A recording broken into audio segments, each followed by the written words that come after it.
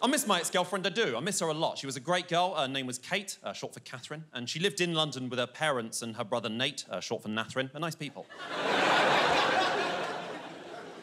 She was a great person, you know, great sense of humour, tremendous sense of breasts, and just this sort of really nice personality that I really sort of liked. I didn't expect anything to happen between us. We were friends for a long, long time before we started dating. Then suddenly, out of the blue, she suddenly started getting very flirty. Remember one evening she was around my house, and she did something very flirtatious. She did the cherry stem trick. She put like a cherry stem in her mouth. She tied it into a knot with her tongue. It's got very sort of sexual connotations. Then she took things one step further. She put a whole Kinder Egg in her mouth, pulled out a fully assembled toy.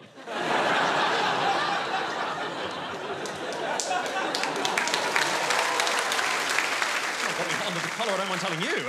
And she suggested we go clubbing together. And I was nervous because I'm not really much of a clubber, but I didn't want to let that come across. So as we went to the nightclub, I wanted to make myself seem as chill and laid back and relaxed as possible. We got to the nightclub, you know, I had my hand in my pocket of my shirt. Is that weird? I don't know. And we went in and it wasn't...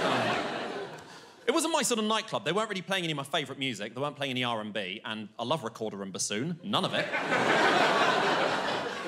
But it didn't matter, because as soon as we got out there on the dance floor, I was rocking out my best dance moves to impress her. Dance moves you've all probably tried in the past. We're talking the chainsaw, the lawnmower, the sprinkler, the shopping trolley. Yeah.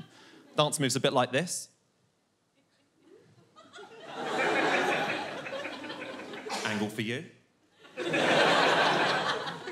know what this one's called? It's called a trying and failing to hang a clock on a wall.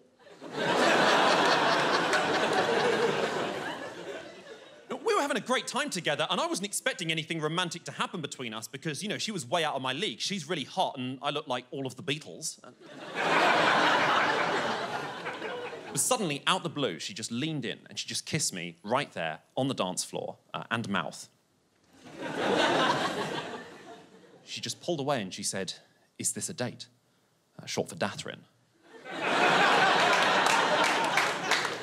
And I got flustered. I said, I'm not actually sure what would actually constitute a date in this case. I'm not sure if this is a date, because obviously, you know, dating is quite weird in the first place, you know, because human beings are the only things that date. Animals don't date. Animals don't even mate in the same way as humans do. I mean, you know, just look at the North Alaskan salmon. And I thought she was going to want to leave and just walk away, but then she suggested we leave together and go back to mine, you know, presumably to engage in some form of sexual argy-bargy, and... I was nervous and I was excited, because I guess I've always sort of seen sex as quite a sort of spiritual experience, and that I often pray for it to no avail.